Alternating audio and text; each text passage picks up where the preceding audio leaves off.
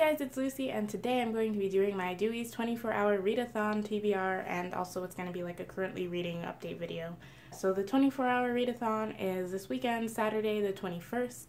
I want to take part in it because I didn't take part in the last 24-hour readathon, and I really like this readathon. If you don't know, Dewey's 24-hour readathon is a readathon that takes place over the course of 24 hours. This readathon is a little different because everyone starts at the same time. So you have to look up like the official start time in your time zone. I'm pretty sure mine is at 8 a.m. I live in the Eastern Standard Time Zone. Basically, you just try and read as much as you can in 24 hours. I wanted to have no plans this weekend so I could like actually devote a lot of time to reading, because the most I think I've read in a 24-hour readathon, I think I've taken part in it twice so far. And I think the first time I read for like 4 to 6 hours maybe, and the second time was only like 2 hours. And I really want to try and read like 8 hours at least. But I don't know if that's going to happen because I have a project due Sunday and I've not yet started it because I have a test in about 5 hours, so I shouldn't even be filming this video. But here I am. But yeah, I'm just going to tell you guys what I've been currently reading, and like obviously that's going to extend into the weekend because I'm filming this on Thursday.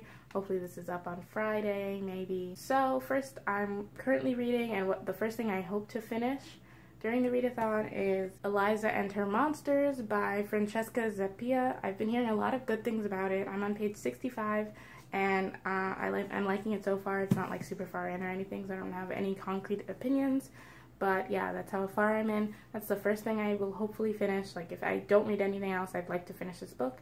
Next is kind of a breather. I'd like to reread certain parts of Milk and Honey by Rupi Kaur. I read this during the last 24-hour readathon I took part in, or maybe, I don't know, I read it during a readathon last year, the whole thing, and I really, really loved it, and I thought I would benefit from reading it at certain points in my life, and I've hit a certain point in my life that I think I would like to just reread certain parts of it, so I'm not going to read the whole thing. Just the third and maybe the fourth section I'll read.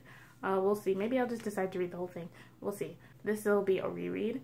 I'm also currently reading The Fate of the Tearling by Erica Johansson. This is the third book in the Queen of the Tearling series. I have fallen in love with the series basically over the last couple months, and this is like the end. I'm currently like on chapter 2, so I'm not that far in, so I'd really, really like to finish that during the readathon as well, especially because I'm borrowing it from the library and it's due in like 4 days.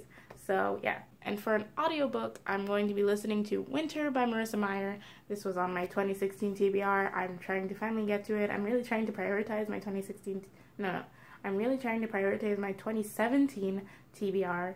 But yeah, I'm trying to finish the series finally. And so I have 2 physical books, 1 ebook, and 1 audiobook.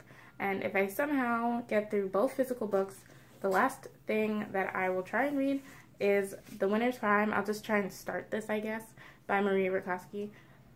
This is the second book in the Winter's trilogy. I read the first one 2 years ago now, and I just like to finish the series, or like at least get more headway into it. Yeah, those are the things I'm planning to read during the Dewey's 24-hour readathon, and that's like an update on what I'm currently reading. Yeah, let me know in the comments down below if you're taking part in the readathon. Let me know what you plan on reading, like your TBR down below as well. If you enjoyed this video, please be sure to give it a like. If you haven't already, please be sure to subscribe to my channel, and I'm trying a new thing where I say press the bell icon so you can get a notification whenever I post, because as you may have noticed, my posting has been sporadic, so you can get a notification when I do post. So yeah, thank you so much for watching. I'll see you in my next video. Bye!